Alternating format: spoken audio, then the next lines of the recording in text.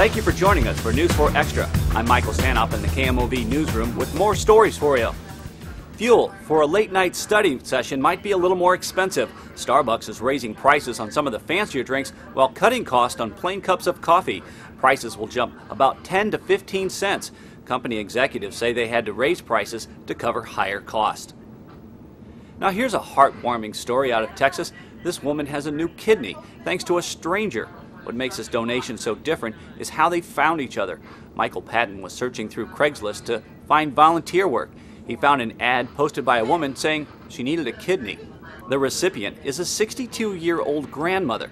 She doesn't want her name publicized. She told Patton she had plenty of willing donors, but none matched.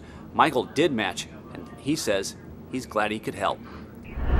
Our severe weather kept us from telling about this woman yesterday. She's wearing a little black dress each day this month. She wants to prove you can be fashionable without spending a lot of money. All she does is add other pieces of clothing and change the accessories. She says no one seemed to notice. It's the same dress every day. Now, she is wearing a clean dress every day. She has two identical dresses and wears them every other day, while the other one is getting cleaned. Texting is part of our culture. It's a quick and easy way to communicate, but it's also filled with phonetic abbreviations, bad grammar, and incomplete sentences. Some educators worry that texting is just one more factor in an overall decline of students' ability to write well.